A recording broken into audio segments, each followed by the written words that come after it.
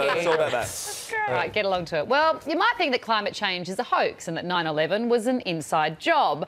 But the granddaddy of all conspiracies, that we actually live on a flat Earth, seems to be making a comeback. Judd Ditch is a musician and helps manage an online clothing store. He's also convinced the Earth is flat. I came into it like every flat earther, and this is preposterous, this is ridiculous, and I need to debunk this ASAP. I looked at it all and I basically came back with the conclusion that, oh God, these flat earthers are right, they're onto something, that the Earth is either a lot bigger than they're saying it is, or it's flat. But Judd is far from alone. On the surface, Brett Watkins seems a pretty unlikely candidate for a flat earther. I do work for a major telecommunications company. I have been in that industry for 10 years now, and we do have to use satellite for transmission of data. I'm not saying that satellites don't exist. I think they do exist, but I don't think they exist how we're told. I found myself sort of weird position on YouTube one night, watch video after video. I was out to debunk the theory like anyone else. I wanted to challenge it because it just didn't seem right. But the more I actually looked into it, things started stacking up, and that's how I formed the view that the Earth is flat. Both Judd and Brent have assembled a vast array of information to support their flat view of the world. The key turning point was the sun rising over the horizon. Instead of going up and above you like it does on the globe model, it actually rises towards and above you across your field of view due to perspective.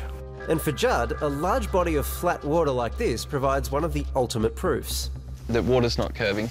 It's impossible for water to curve when it's laying flat. Every time I'm up in a plane now, which is quite regularly, I'm looking for that curvature. That's just not there at 36,000 feet. Flat earthers believe the continents float on a sea, with the North Pole at the centre, Antarctica actually a giant ice wall around the outside keeping the water in, and the sun and moon directly overhead. You do actually have a summer at the North Pole. You've got flora, fauna thriving some months of the year. You don't have that in Antarctica. That's because this model is actually real. And for this to work, you have to buy into some fairly large conspiracy theories. The first obvious problem is that Antarctica is not what you thought. No one's allowed to go there. It's military, peaceful operations only. And anyone that wants to explore Antarctica, they get taken to a small little tourist section, shown some penguins, yeah, and then off they go. But perhaps the biggest issue is photos like this from the Apollo 17 mission in 1972. For flat earthers, this is easily explained. Flat earthers believe that all photography from space has an element of CGI to it, and I'm very much supportive of that as well. My question is, why don't we ever see a consistent photo of Earth? It's all imagery, there's all photoshopped. And stunning video like this from the International Space Station falls into the same category.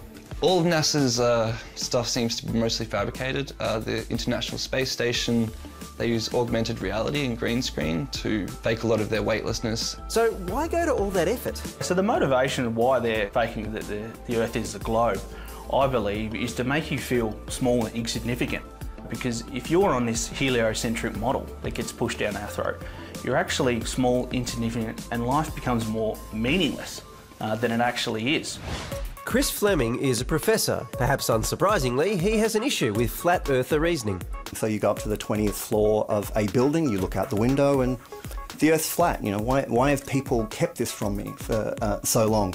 Now that kind of thinking is great when it comes to checking whether there's milk in the fridge, but it's not so good when you are trying to look at, say, the curvature of the Earth or physical geography.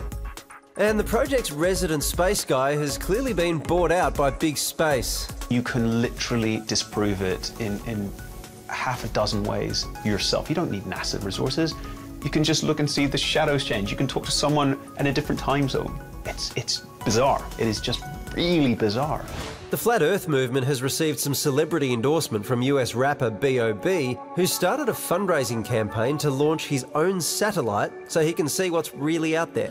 I will be raising funds to try every available experiment and test, including, but not limited to, weather balloons, drones, blimps even. I actually have donated to B.O.B's mission, and I'd be first in line for a ticket if private space exploration existed and we could actually go up to these heights and see for ourselves, but we can't. People are becoming less and less trusting of their government, and once you go flat, you don't go back. I've never met a flat earther that's gone back to the globe. Now the time to say thank the Lord for Steve Price. I was sceptical until BOB got involved, and I thought... That's where they won me over. Once you go flat, you never go back. That's it. Let's have a look at what's on the show tomorrow.